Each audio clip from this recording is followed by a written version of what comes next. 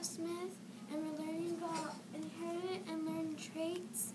And I studied polar bears. For heredity, when it's little, it looks almost hairless and is blind. But when it grows up, it looks more like their mothers.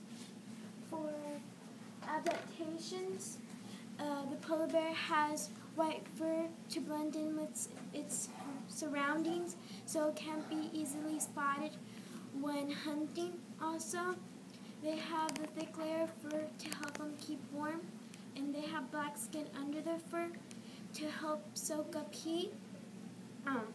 They also have long claws to help them grip the ice, and their big frontal paws make good paddles for swimming. For environment, they live in the Arctic, which is near the North Pole, and it's cold and it has a lot of snow and ice for most of the year. This place is also called a tundra. Even though this is a harsh part of the world, many animals do find ways to survive.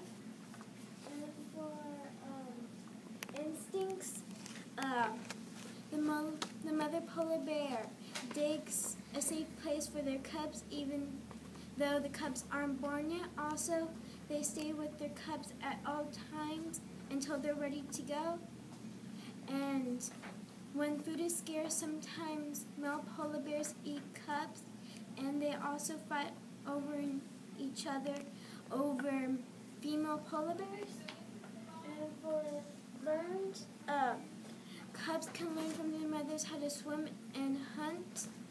They can also learn how to find food, like if the ice starts to melt, the polar bears may go to northern towns and they might find food in the dumpsters. So they can teach their cubs to go there to find food. Thank you.